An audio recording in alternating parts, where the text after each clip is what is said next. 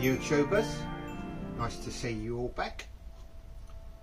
In the last vlog that I put out, I was saying that I'm going to turn round and go back to Banbury for Christmas.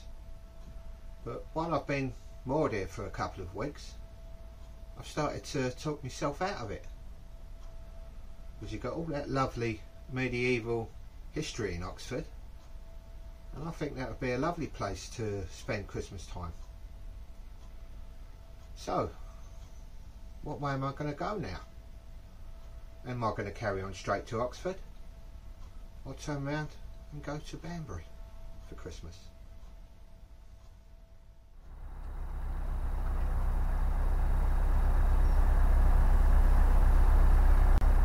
About 100 yards in front of me at Twyford Wharf, there's a winding hole, and at that winding hole, if I turn, I'll be going to Banbury. If I go past the winding hole, I'll be going to Oxford for Christmas. So I'm going to keep you all in suspenders for a minute or so until you see what way I go.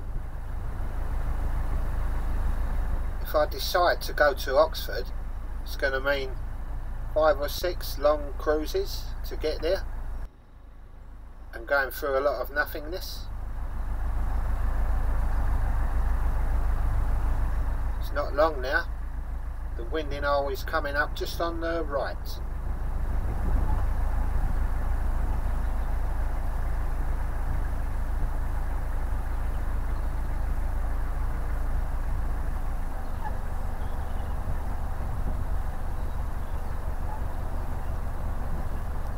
It looks like me and Ashby are going to Banbury for Christmas.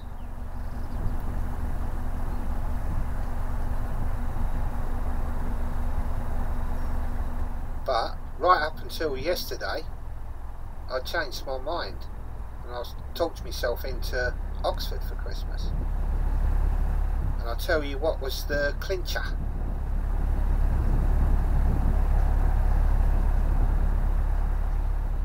Yesterday I got some fuel off of Bob from Dusty the Fuel Boat, and he was rushing back from Oxford way.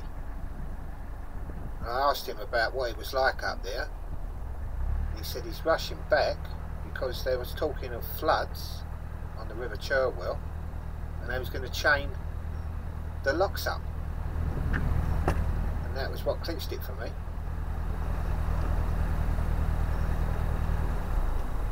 It might turn out to be a load of cobblers, but I don't want to take the chance, because there's relatively nothing shop wise between here and Oxford. If I got stuck in the middle of nowhere, I wouldn't have nowhere to buy Christmas presents and things like that.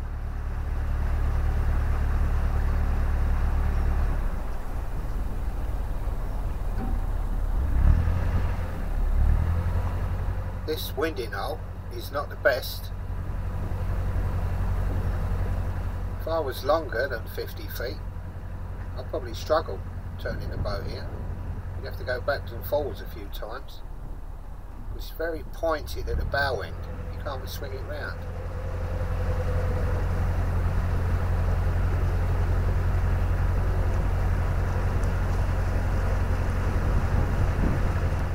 Even now, if I swung the bow round properly, the stern of Aitch would hit that moored boat. I'm just going to go forward, and hopefully the wind will gradually take the bow of Aitch out away from that bank. And it looks like that little plan's working out a treat. Don't always work like that.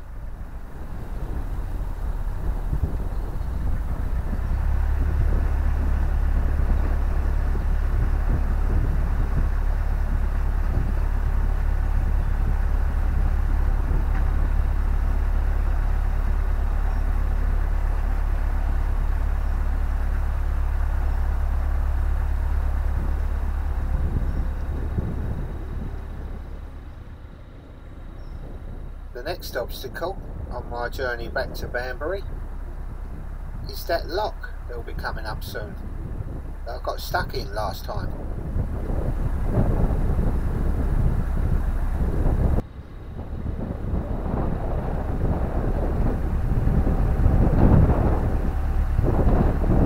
I'm having to give it some revs going through this lift bridge because the wind is blowing me hard from the side. It's knocking me out of shape a little bit. And if I was to go a bit slower, it'd blow me all over the place. It'd be like pinball going through here.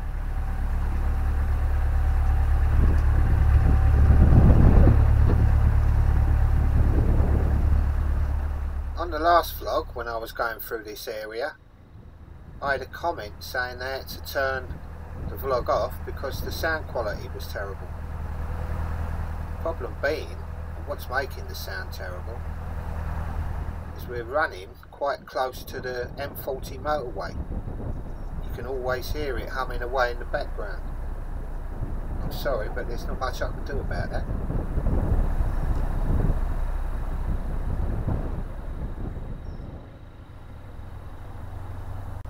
Right, we're just pulling up to go through that dodgy lock that I got stuck in last time.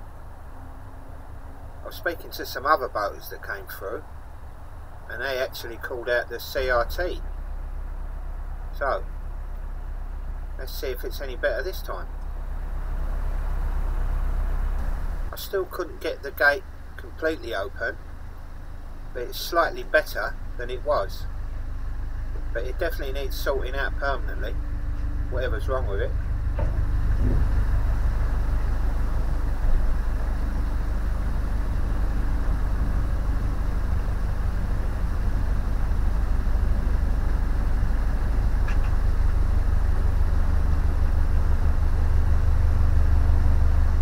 There's still only about ½ inch to spare either side. You're coming through that gate there.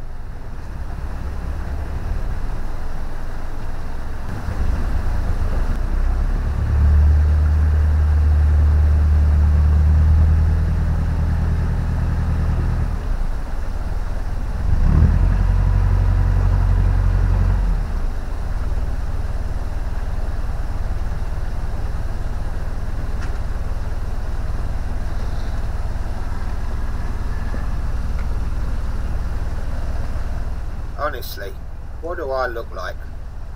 Trousers tucked in me socks? Tramp.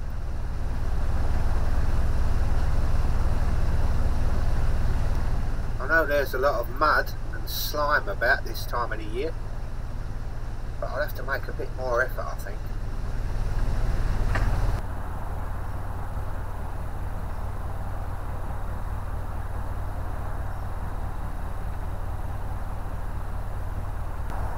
Winter can be a bleak old time living out here on a narrowboat, but if it's freezing cold or snowy, frosty, I love it.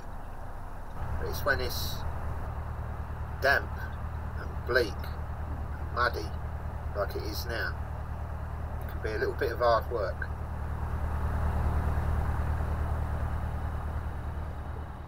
But I don't want to sound like I'm complaining, because I'm still blessed to live this lifestyle and live out here.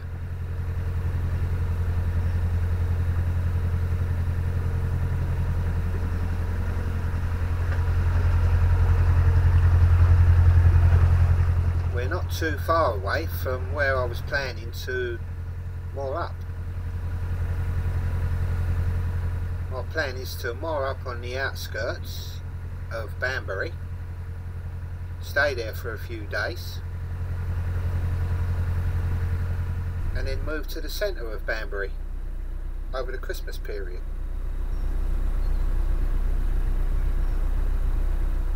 These boats moored on the right hand side here are permanent moorings.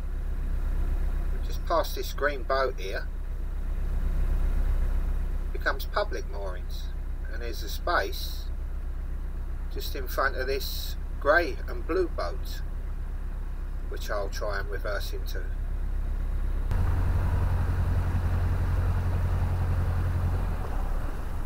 For a boater with no crew like myself, I always find it easier when I'm going into a gap to moor up to reverse into it, because I can jump off the boat and pull it in by the centre line. So I'm struggling a bit there though.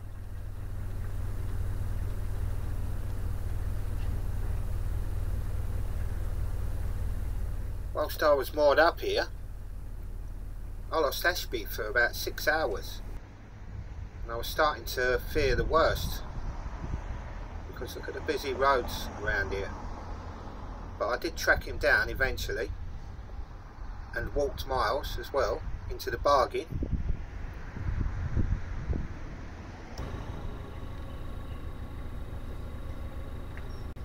So after the relief of finding Ashby unharmed and spending a few days here, now we're going to head for the centre of Banbury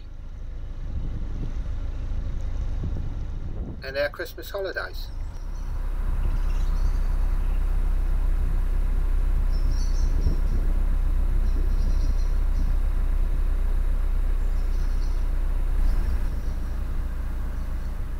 I'm completely out of water. I've got toilet cassettes that are full to the brim, and I've got bags of rubbish everywhere. So I've never needed a facilities point as much as I do now. And luckily enough, just past all this industrial area, there's a facilities point that I can use.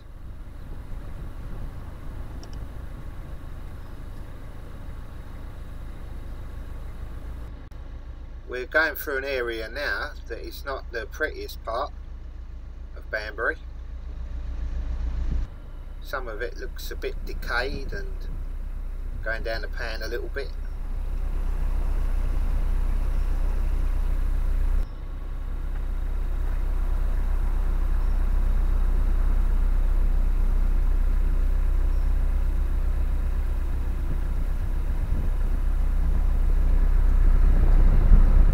When we eventually stop and get moored up, I'll show you a little bit of Banbury. You can make up your own minds what you think of it.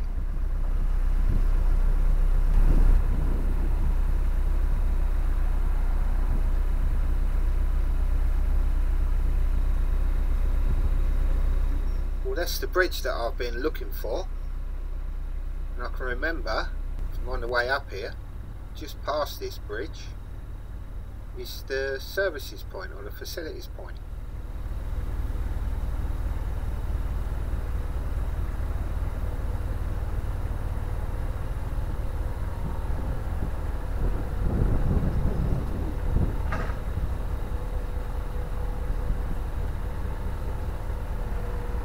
It'll be a bit of a relief to get these jobs done.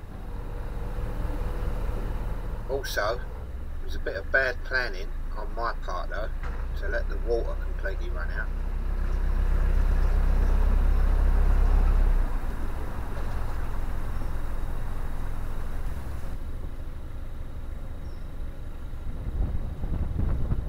It's very quiet this morning, not many people about.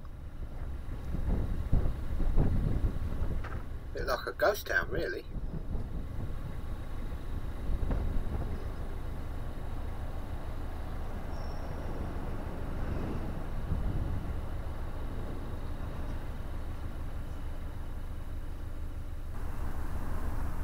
When I get to one of these facilities points, always the first job, get the water going, because that's the slowest job, especially if you've got a completely empty water tank. And while that's filling, you can get on with all the other jobs that you got to do.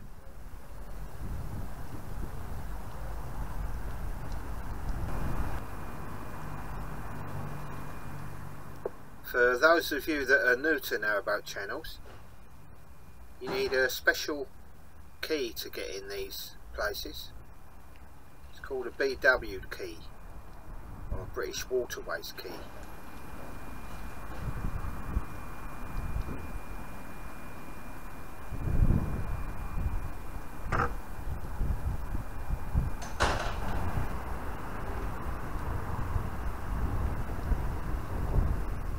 Now for the worst job, emptying out the toilet cassettes. Blech.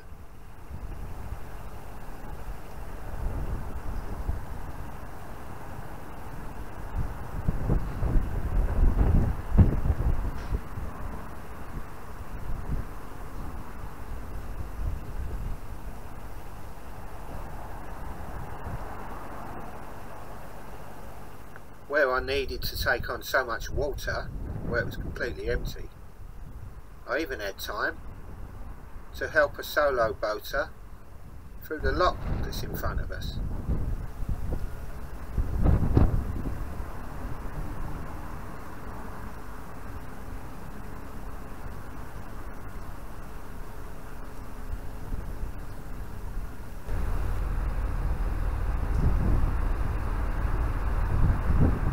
Now it's my turn to go in the lock. The other boater that I helped out earlier is going to help me. That's how it should be.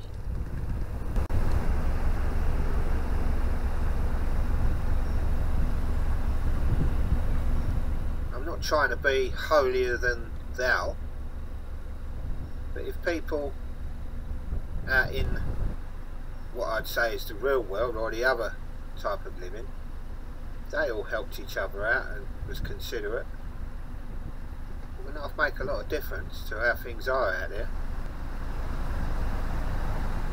Starting from grassroots like that, and people are kind and helpful to each other and have got time for each other, would spiral, make a lot of difference, in my opinion.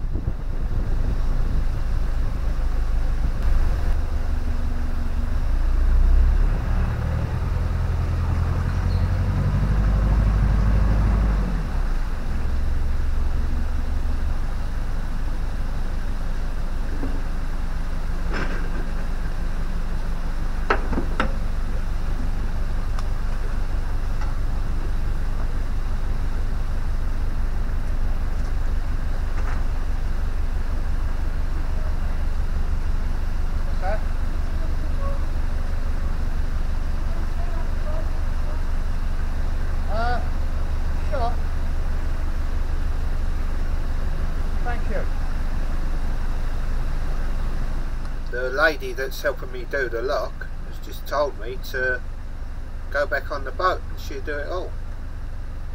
Fantastic. This is the sort of thing that I was talking about. I'm down there, so I'll be able to go backwards and forwards. I think the last time that I saw you, you was walking up to the windmill at Napton. Oh, that's right. I went down there. Yeah, that's right. See your little dog. I found it, yes. I just recognised that lady.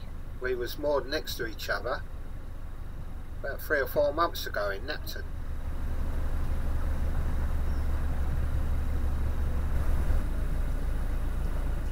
That's that lady's boat over there on the left.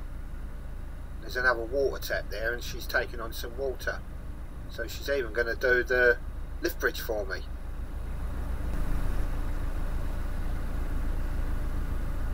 There's a bit of wind here that's racing between the buildings and pushing me over. I'm having a right job trying to line it up.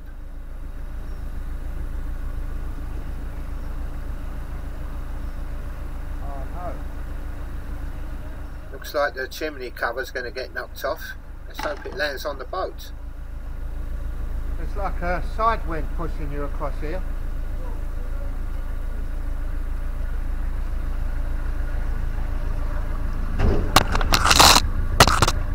I nearly lost the camera as well. So I'll wait for you there to fill your water. You sure? I'll wait. Well, thanks for your help anyway. I offered to pull up over here and do the bridge for the other person there, but she wouldn't have none of it. She said she's going to be a while filling up with water. I tried.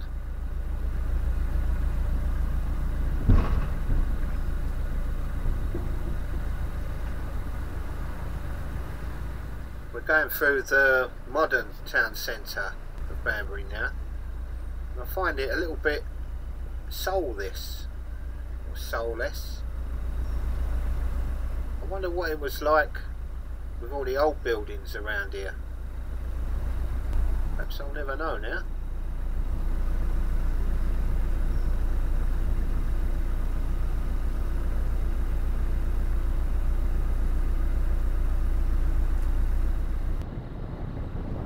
There's Spiceball Park coming up on the right, and about 100 yards from now I'm going to start looking for somewhere to moor up.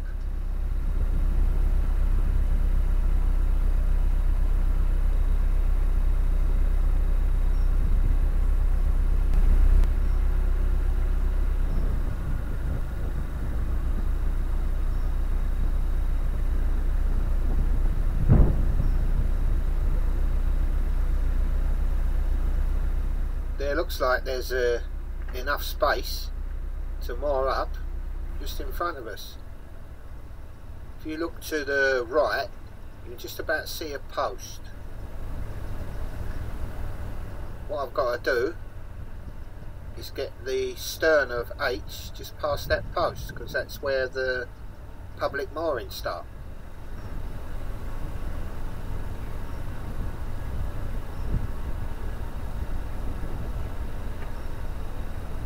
Yep, there's just enough room here.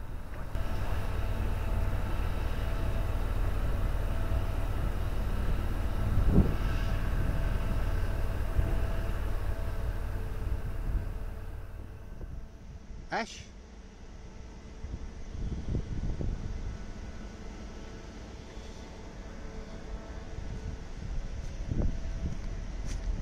Well, this is where we ended up.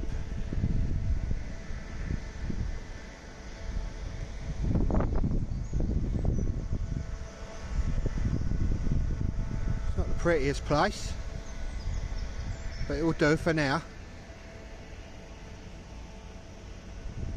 What do you think, Ash? He's not interested again. Believe it or not, Banbury started off as a market town, but there's not much of a market there now. It's still got some nice old buildings and a bit of character to the buildings here.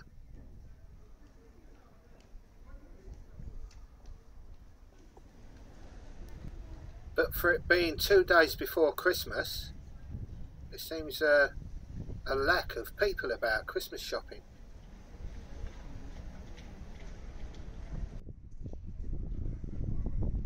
This is a nice old place, or an old inn with an apt name. I love the look of these old inns. You've always got like the archway through for the coaches and horses to come in and stable for the nights. But this one dates back to the 1500s. Another old pub that dates to the 1500s, the Wine House.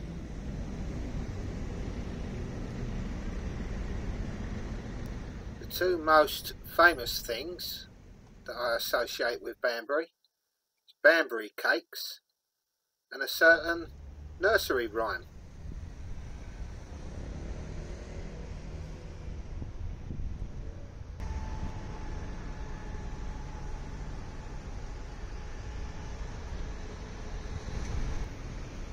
Ride a cock horse to Banbury Cross to see a fine lady upon a white horse.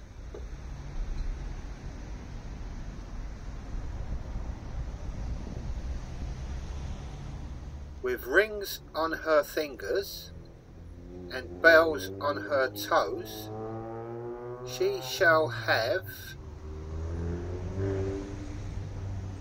music wherever she goes. The nursery rhyme dates back to medieval times, and it's the fine lady is supposedly Lady Godiva. I wonder if people know that nursery rhyme around the world.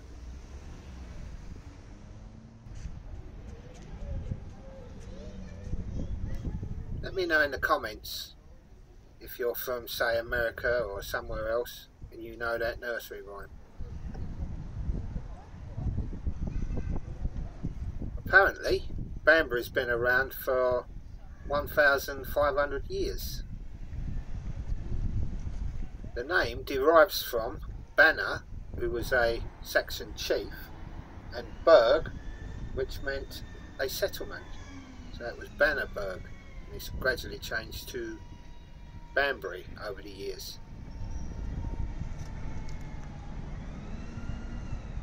As it's getting dark, things are looking a lot more Christmassy around here. This is around the canal side.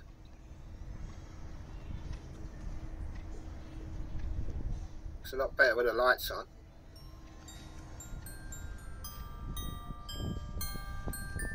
So there you go. We finally got there. There's a few things I'd like to say to everyone. First of all, I know I've not been the most prolific video maker, but I've got some loyal base that's been following me all this time, and I'd like to thank them all very much. I really do appreciate it. And also, I'd like to wish you all and your families a very Merry Christmas, and I'll see you probably in the new year.